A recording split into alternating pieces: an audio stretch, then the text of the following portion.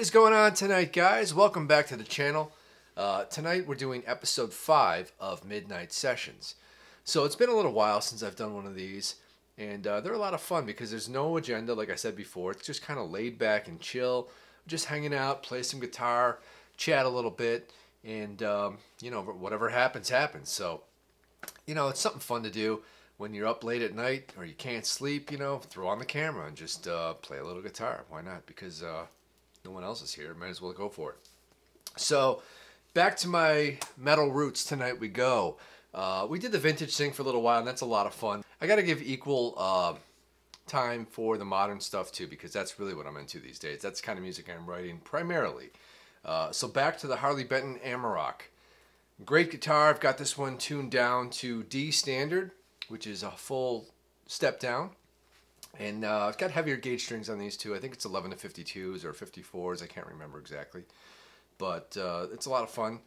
Hit some low-end chugs. And we're using the Neural DSP Gojira amp tonight, which is a lot of fun too. Sounds killer. I've yet to use the octave pedals, though, that come specifically with this plugin. They're a lot of fun. They sound really great, but I just haven't found my groove as far as writing riffs or melodies or what have you. You know, they're a little bit more kind of like the ambient feel, maybe lower gains. It might work better. I don't really know. It's something I got to work out, but I definitely will at some point. If you want a really good, a really concise and thorough demo of the Neural DSP Gojira amp, I highly recommend you check out the channel Soulhenge. He did a review of this, I don't know, when it first came out 6 months or more ago, and basically he's the reason why I bought this amp, because he had some phenomenal tones in that demo and it just sounded great. And you know, it's a lot of fun to kind of mix it up and, you know, get some ambient tones and some different sounds than what you know, normally use. I figured start off with that little djenty jam there and maybe do something with a little more of a clean tone right now. So let's check that out. Let's see what we got here. Now this preset is basically pretty much stock from how it came. I just did some very minor tweaking to it, but it's essentially, it's a stock preset, so I really can't claim it as my own, but it sounds great. So let's go for it.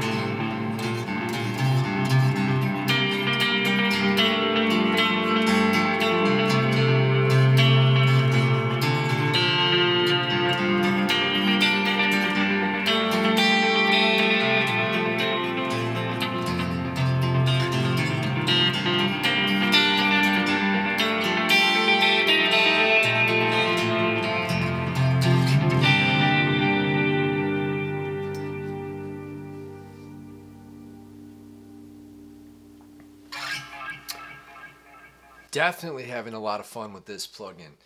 Man, that thing sounds so lush and full, and I don't know, it's awesome. Pick your adjective. Yeah, so like I said, just make a drink, have a drink, whatever you like. I don't know, have some hot tea, have some coffee, hot chocolate, whatever, or an adult beverage. Vodka gets the job done. And with a little ice, dilute it, don't even know it's alcohol. Anyways, what's going on today, guys? Maybe throw a comment down below. Give me some questions. Tell me what you're doing. What are you playing? Do you play late at night like I do? There's nobody in the house but me and my cat. So it's like if I feel like playing at midnight or 2 a.m. and I'm awake, I just go ahead and do it. It's a lot of fun. It's real quiet. I live in a very secluded, kind of a rural area. I've got a wooded lot in the back, and it's real quiet here. It's almost like a scene from a movie, like waiting for someone to show up at the back door, with a knife in their hand, like, I like your house. Can I come in? But not really. But, yeah, we're just chilling out tonight. What do you guys think about that tone, by the way, right?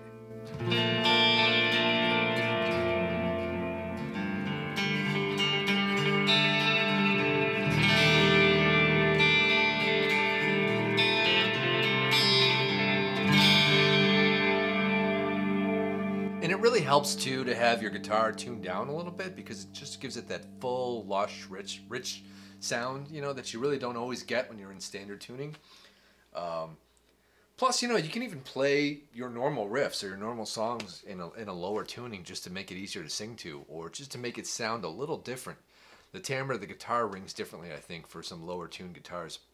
In fact, recently I saw a video by Rhett Shull, whose channel I highly recommend. You check it out, where he basically said that the Fender Stratocaster, or basically any Stratocaster guitar, sounds better in E flat than it does in standard tuning. And again, I think it's that same kind of concept where it's just like, it's a different timbre, it rings, it resonates a little differently. It's a little bit bassier sounding, which is always nice, especially if you're trying to fatten up or make a fuller sound out of the single coils. Or, if you've got a thin sounding amp or plug-in or what have you, and you just want to fill it out with a little more tone, definitely try half step down or full step down. It's a lot of fun, and just gives a new perspective on, the regular riffs that you normally play. It makes everything sound a little bit heavier too, if you're going for that kind of feel, which I usually am. It's kind of fun to do. I was messing around with Dadgad for a while because, John Brown was playing in Dadgad, and some of those guys, Ollie Steele, some of those other guys. And it was tough for me to write riffs in that tuning because it's so unfamiliar to me. I didn't grow up playing in alternate tunings, certainly not something like Dadgad or some other kind of open tunings. I never really did that stuff before. Although, I am going to start trying out some slide pretty soon, and I'm going to have to throw one of my guitars in some open tuning to do that. I think that'll be a lot of fun. But again, it's something completely new to me. Never tried it before. I've been playing guitar for years. So, I would recommend that to you. If you're stuck in a rut and it's like, what do I practice next? Or why am I not progressing when I'm practicing the same scales and stuff every day or, all the time? It's like, just take yourself out of your comfort zone and try to play something completely foreign to you. It doesn't have to be faster or more technical, just something different, something that you don't normally play.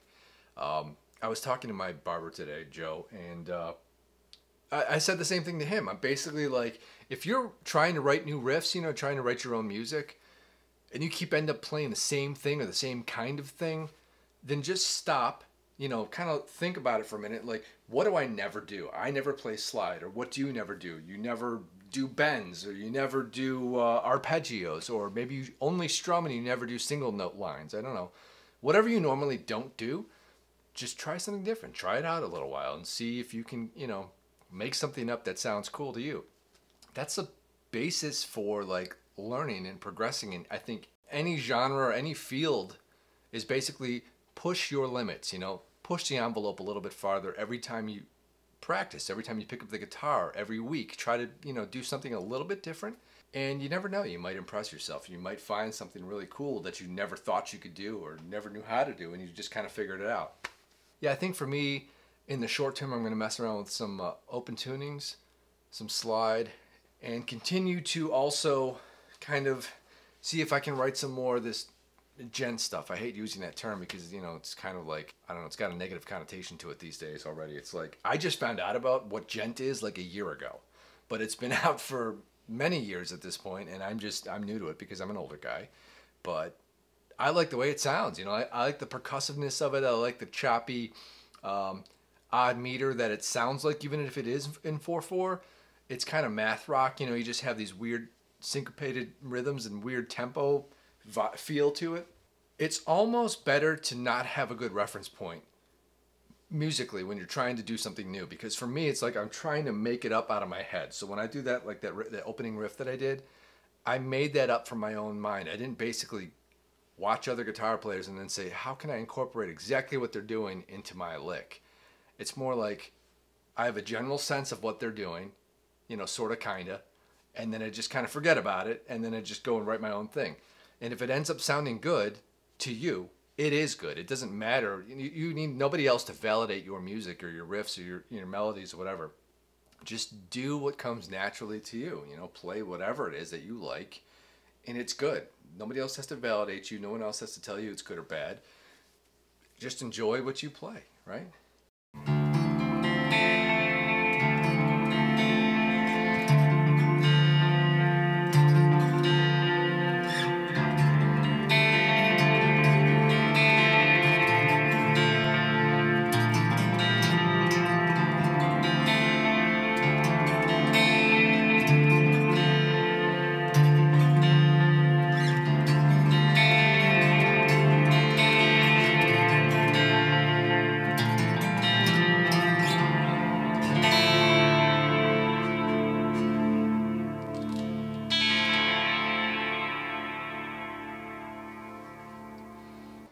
I guess I'll play another one that you've probably heard before on the channel.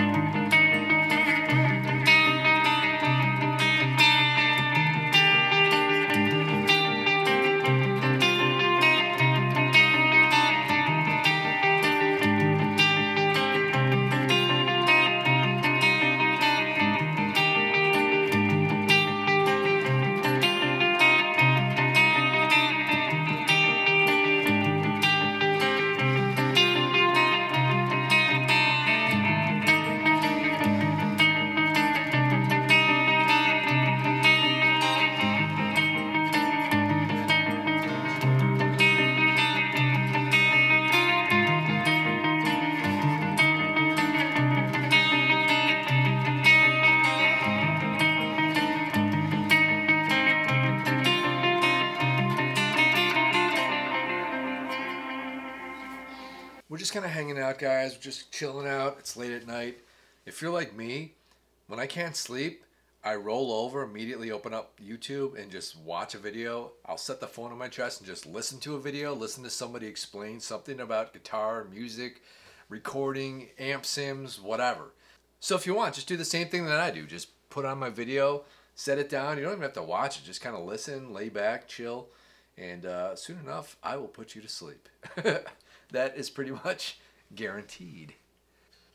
What do we got here? Ooh.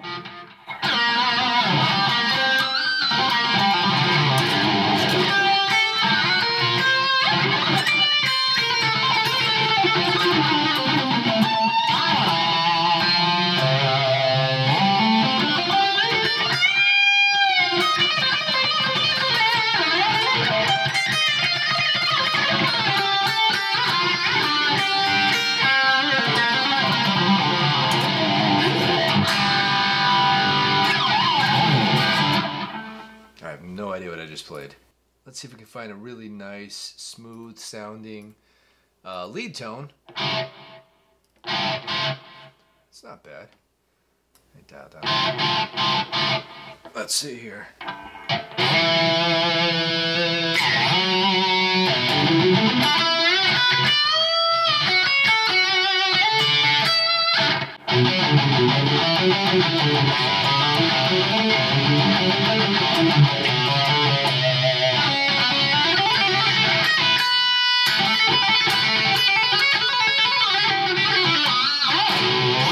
Every guitar is going to sound different with your presets, you know, or any given day of the week, your ears will hear the amp a little bit differently anyways, so it's like you always want to tweak it. I don't know, I do.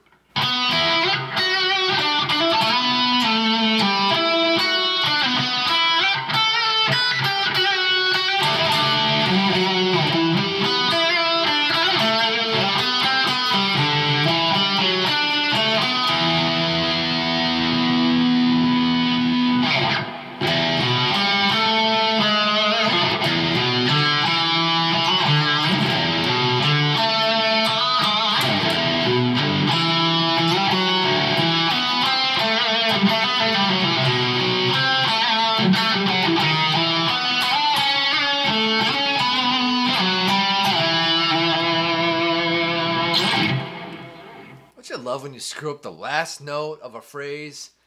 Oh my God. Do it all over again. Do it all over again. Let's add in some, little more delay. There we go. That's a little better.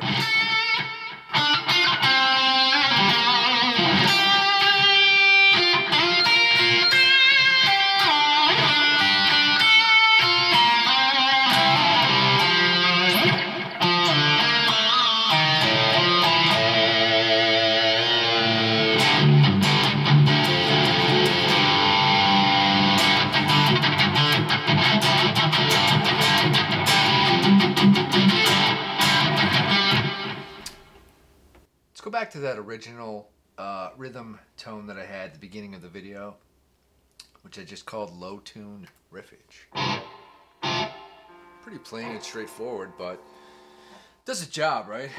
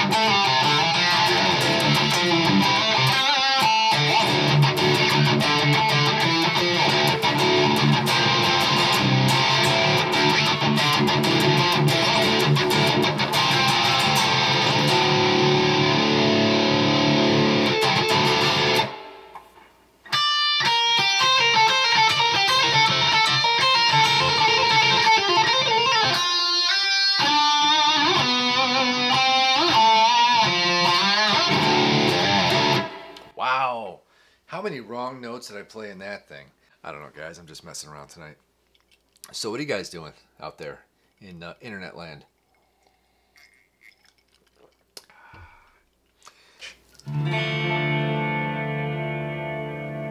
That's too much, man. I love it.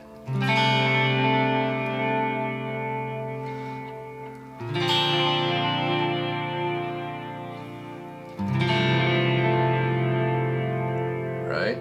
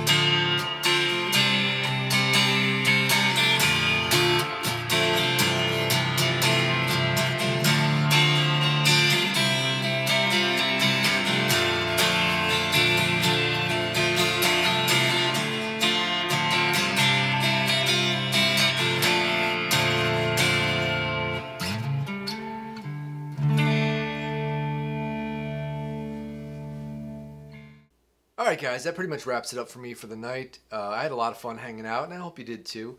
In the future, going forward, I'm going to try to get these Midnight Sessions episodes out kind of on a monthly basis. Won't make you wait so long for the next one, because it's just a nice laid-back, chill time. You know, it's quiet, it's late at night. Have yourself an adult beverage, sit back and relax, and we can just chit-chat. So definitely keep those comments coming. If you have any questions at all, let me know. Throw them in the comments down below. I will make sure to answer every single comment that I receive for as long as I can.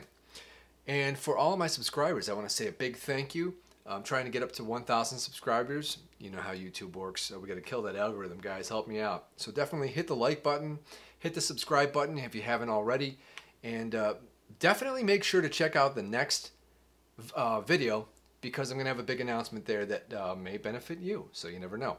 So until next time, guys, sweet dreams. It's late. Talk to you soon. See ya. Balls are getting crunched up.